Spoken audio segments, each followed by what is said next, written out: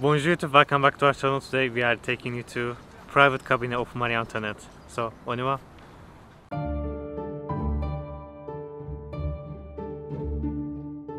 Today we go into a very special part of the Château de Versailles, the private chambers, also called the private cabinets, of Marie Antoinette.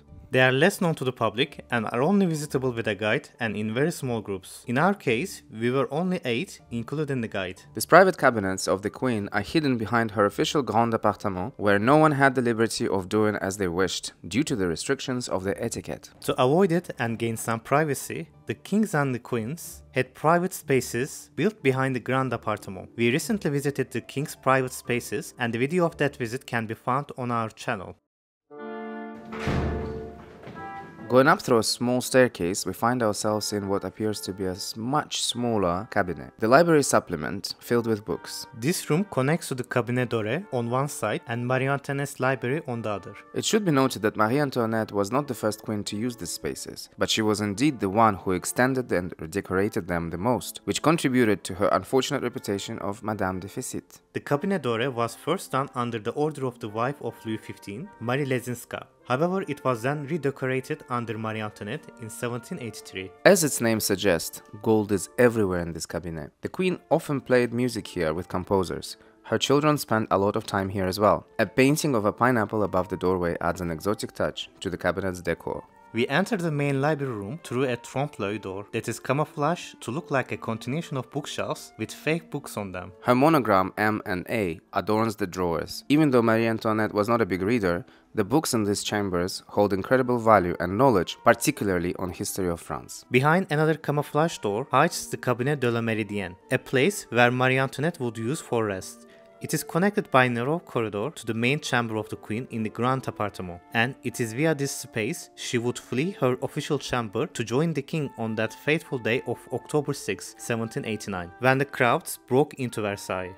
I must admit, it was very moving to be standing in the place where such intimate detail of a grand event in the history of France happened.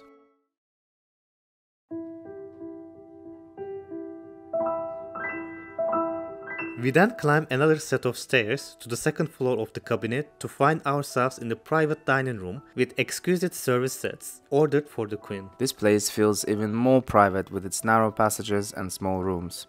It was designed this way to allow the Queen to disconnect from the grandiose of the Grand Appartement and be able to receive her family and very close friends in whom she could confide in privately. Marie Antoinette invited her relatives, including her sister-in-law, Madame Elisabeth, and her brothers-in-law, the Counts of Provence and Artois. Her children spent a lot of time with her here. She also received her friends, including the Count CHâTEAU de Versailles from Sweden. Over here, the decor is sober, yet refined. The prestigious toile de jouy is used on the walls and furniture, highlighting Marie Antoinette's exquisite taste. By the way, we visited the Museum of the Historic Factory of Toile de Jouy a couple of years back. It's available on our channel as well as in the description of this video. The visit continues, passing through the magnificent hall of Billard and down to the corridor that both Louis XVI and Marie Antoinette used to visit each other's apartments without being seen by the court. This corridor was also used on that significant morning of October 6, 1789. I got chills just from standing there. It felt intimate and extremely personal. The following part of the visit was the bathroom, situated on the ground floor of the chateau, with a direct view onto the marble court. This area used to be occupied by the apartments of the 8th child of Louis XV and Marie Lezinska, Madame Sophie, until her death on March 3, 1782, and then converted by Marie Antoinette into an extension of her private chambers. This bathroom is magnificent. The woodwork features dolphins, swans, shells, and other elements that invoke bath. The bed is brought from the bathroom of Louis XVI at the Château de Fontainebleau. Back in the day, it was believed that bathing would be tiring, so a bed for rest was necessary afterwards. And speaking of bathing at Versailles in general, the kings and the queens of France were not dirty and smelly people. Louis XV would take baths several times a day, while Marie Antoinette and Louis XVI took baths daily. The rumors of monarchs being dirty and filled with lice were spread during the Revolution.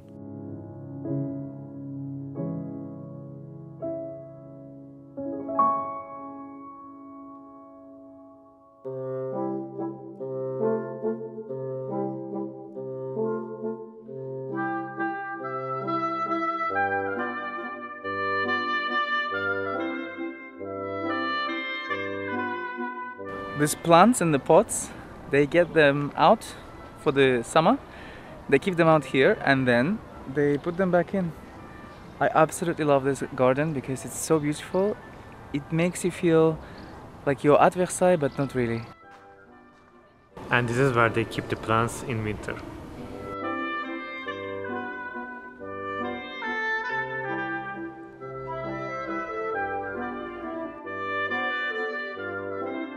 I just wanted to share my impressions, let's say, from the visit, and this is an incredible place to be in a sense that the visit takes you to this beautiful cabinet, right? And you don't feel like it's a part of Versailles, but at the same time you really feel the presence of someone living there.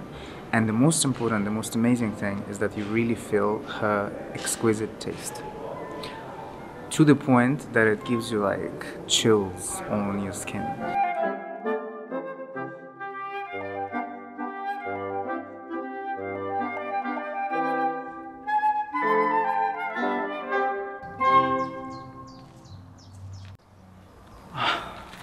The smell reminds me of my mom's foundation poudre when I was a kid. It smelled like that. Just roses, roses, roses. I feel like every time you come to Versailles in summer, you have to come to the jardin and just smell the roses and other flowers. It's absolutely magnificent.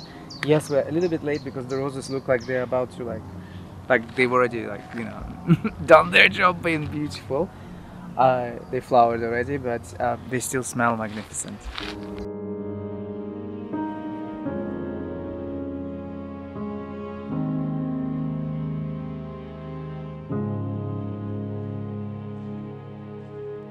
And we were so happy to see the Toile de Juillet printed fabric in the private cabinet of Marie-Antoinette that we made an episode 2 years ago.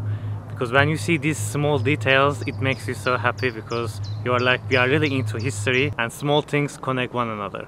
Honestly, I can walk around here the whole day. It's so beautiful, so calm. Sinan feels itchy for some reason every time he's in the gardens. I don't know why.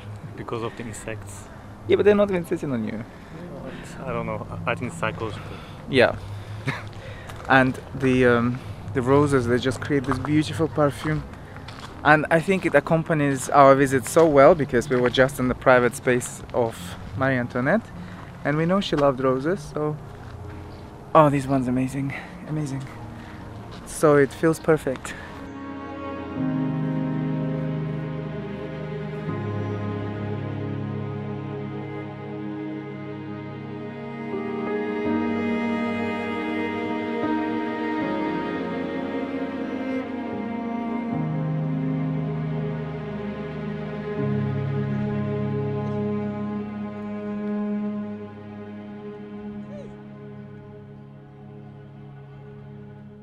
So cute, so cute. I'm so happy.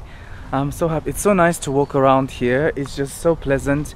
Greenery everywhere. For the first time we saw Salle de Bal and Orangerie, because last time when we came here in 2019 we were so tired. We visited the garden, but Salle de Bal was closed, and I think we just skipped L'Orangerie because we were so tired, extremely tired. Yes. And at the end of the day we were like barely making it to the exit.